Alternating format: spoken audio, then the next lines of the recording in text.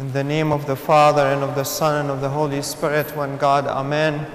Christ is in our midst. He is and ever shall be. Good morning, and it's so good to see all of you, especially for those who are able for the first time to join us in person and pray with us.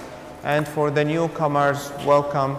And it's nice to have you among us. Hopefully you will feel at home in our community.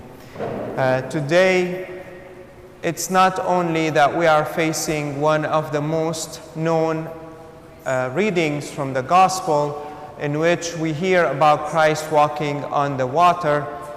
We all have heard of people who try to do the same thing just to prove that they are godly or they are able to do something extraordinary.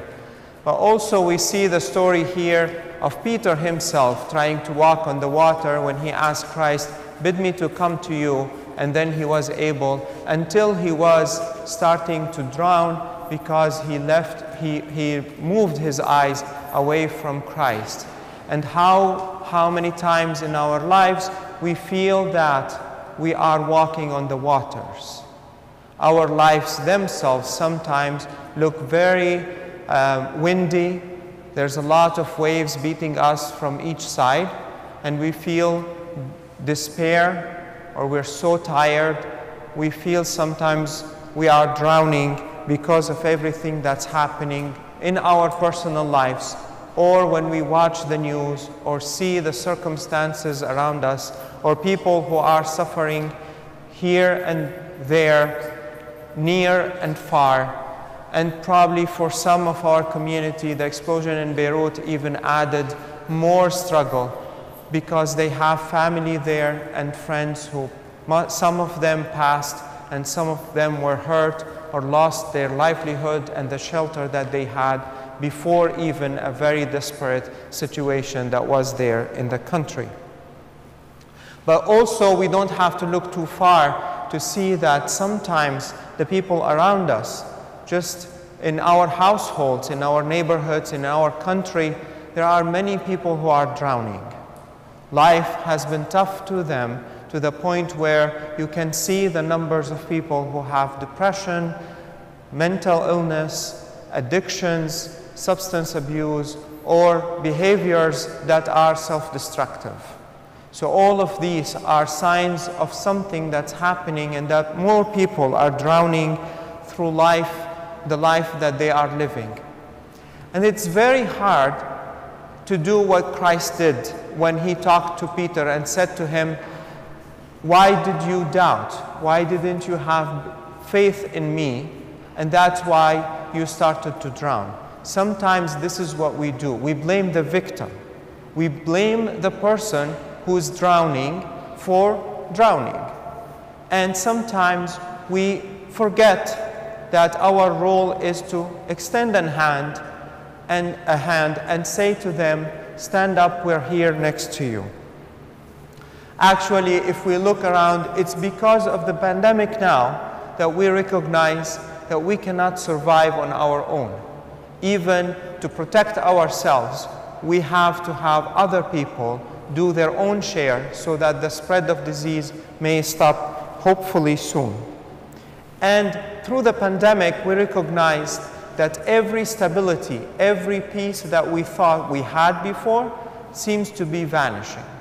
Everything that we thought is going to be stable for more years, we discovered that it's gone. Everything we thought that is happening in our life and can continue is gone. Everything that we took for granted, almost gone. And no more we need other things to beat us at this time, because we ourselves are feeling that we are losing the peace that we already had at some point, or we thought we had.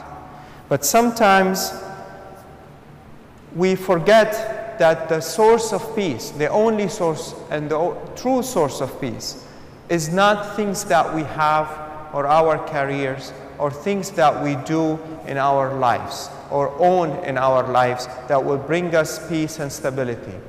We probably at this time recognize that we need something that is much deeper that will give us that peace that we are in desperate need for, especially at this time. The point that I'm trying to make, that it is very difficult to blame the victim, because sometimes we are the people who are drowning. Sometimes we want to admit it, sometimes we don't. And when we see other people drowning, we forget that we might be in their shoes at some point. So the whole point that the church is trying to communicate, also through the story of Christ walking on the water, but also through the epistle that we have just heard, that the temple of God is us, is we, people who believe in Christ. The temple of God is not just a building, it's a community. And Peter, who is the rock on which the faith was supposedly to be built, is a representative of every one of us, together. The community is not a collection of individual people who come to church, do their thing, and leave afterwards. They quiet their sense of guilt. They did what they wanted to quiet God. They did their duty to God, and that's it. But we as a community stand together. Here, what I'm trying to emphasize, that we are in this all together. We cannot survive what's happening around us unless we think in the mindset of a community. Because specifically this pandemic showed us that no one can survive on their own. Unless my neighbor, my coworker, the guy who is stacking the shelves in the grocery store are not doing their share, I am at risk. Everyone has to do something for all of us to survive this. And it would be very harsh for anyone to think that I don't care, even if I get the disease and die, that's fine. Because it's not just you who's going to be affected. There are probably people around you who are going to be affected. So standing together, our church gives us one way to restore our peace. One way to bring the healing that we need, especially at this time. And we recognize that sometimes the healing that we need is not the healing of our bodies. We are all staying healthy, hopefully, staying at home, not being affected by the disease, and we're not even having flu, the regular flu that we usually have during this time, just because we're not seeing anyone. So we are safe, we're not sick. But are we in a state of mind that we are peaceful? Are we really feeling the peace that we need, especially during this time? And you notice that in the service, every time the priest comes out and says, for a couple times during the liturgy, peace be unto you all. It's a reminder again and again that the peace that we need is not the peace that we think we have. It's the peace that comes from above.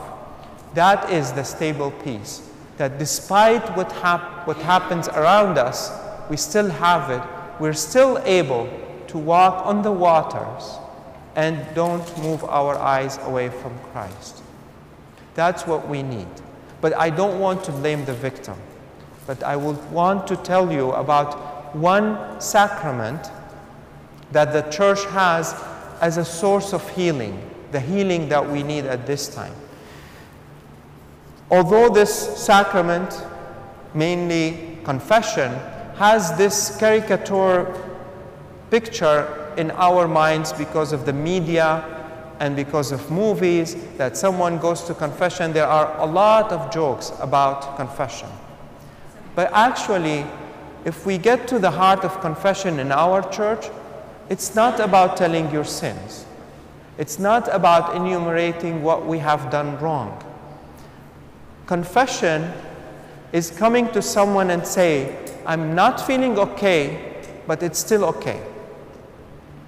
I am not doing well, but I am willing to talk about it. Imagine you go to your doctor and tell them a few things of your symptoms, and then the doctor prescribes you the medication.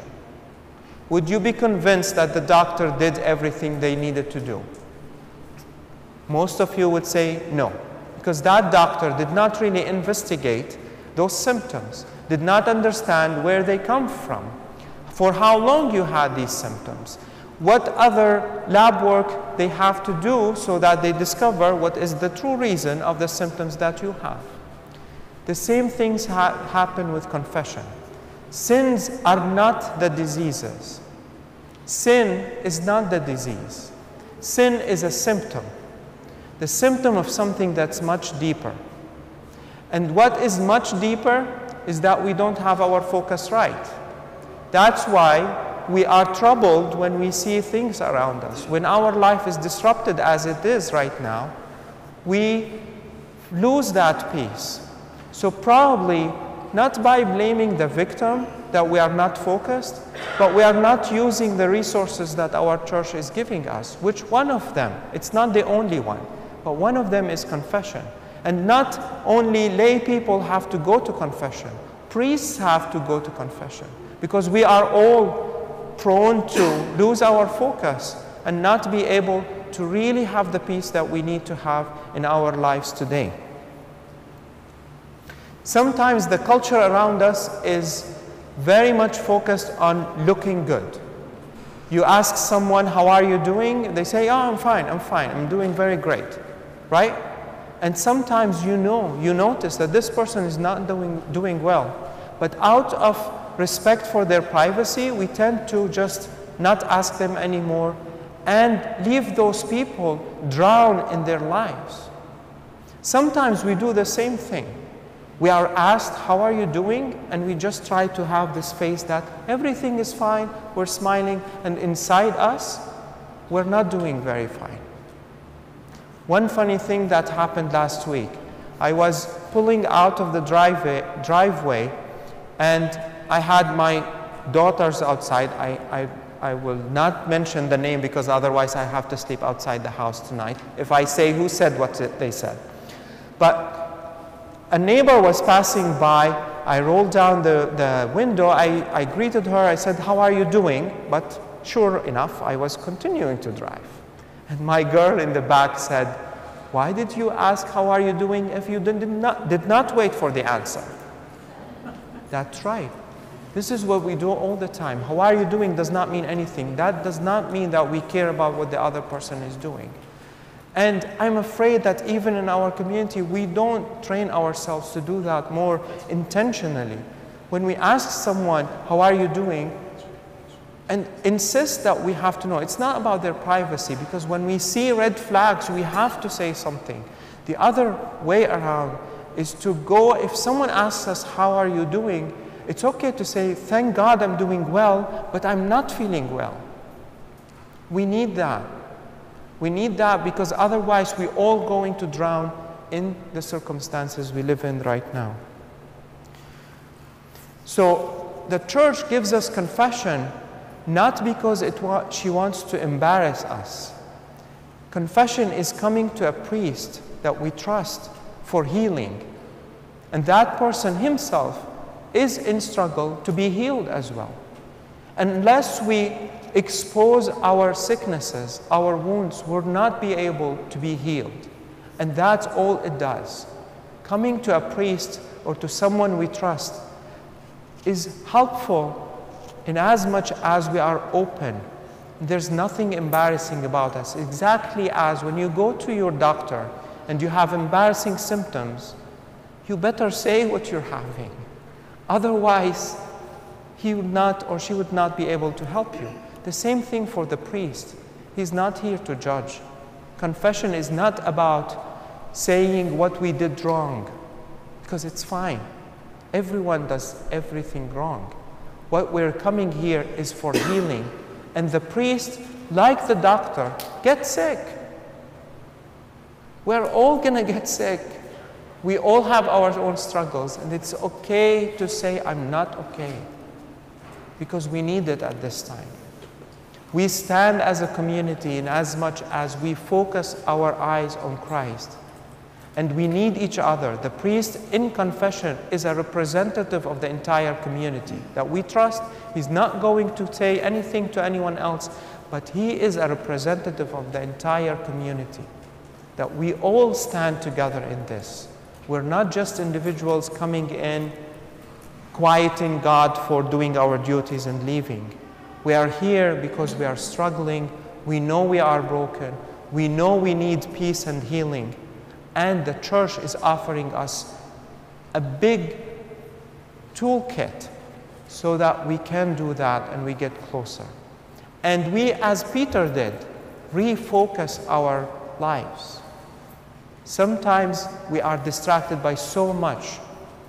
And so when the waves and wind come upon us, we just forget and start to drown. What we do through confession, through coming to church, to being here, through praying, is to refocus and really have our eyes on the right spot, which is Christ. Because otherwise, we would not be able to continue our life in isolation, alone, without the support of our community, without the peace that only comes from Christ through our struggles and despite our struggles, because we are going to struggle no matter what. But it's only from Christ that we can get the peace that we need desperately, especially during this time. Amen.